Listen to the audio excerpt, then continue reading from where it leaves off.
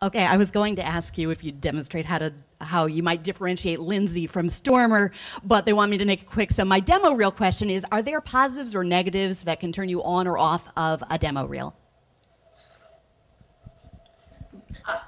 Say that one more time. Are there positives and negatives? What are the positives and negatives to making a demo reel? Or that would attract you to a demo reel? When you listen, Sue, is there anything that either turns you on to the voice or turns you off from the performer?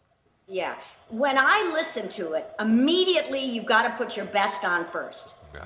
Because I'm not going to wait 20 seconds into a tape if I'm not overwhelmed by the first 5 seconds. So you've got to put your best on first, and then put your next best and your next best.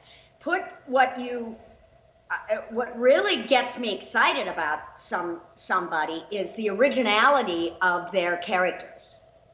That's what gets me excited, because what you're trying to do is get your characters work, which ends up getting you work. But keep it short, keep your demo tape short. I say no more than 2 minutes. No more, in a minute I can see if I'm impressed with somebody. Yeah.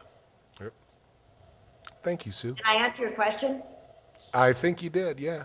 And Stormer was kind of a teenager, and Lindsay was a talk show host. Oh, Oh, there you go. there you go. She got them both. Nicely done, Sue.